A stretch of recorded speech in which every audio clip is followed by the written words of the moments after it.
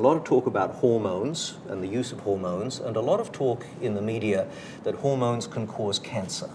It's very interesting that we now realize that we were, like so many things in medicine, and hormone-related medicine in particular, where the physicians will change their views 180 degrees. We used to think, for example, that testosterone would cause prostate cancer in men.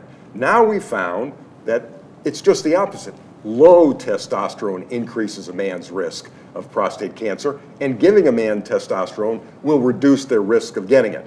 What we do know is that if a man already has prostate cancer, that giving him testosterone will accelerate it, but giving it to him before he gets cancer will help to prevent it. So we found this to be true in many cases.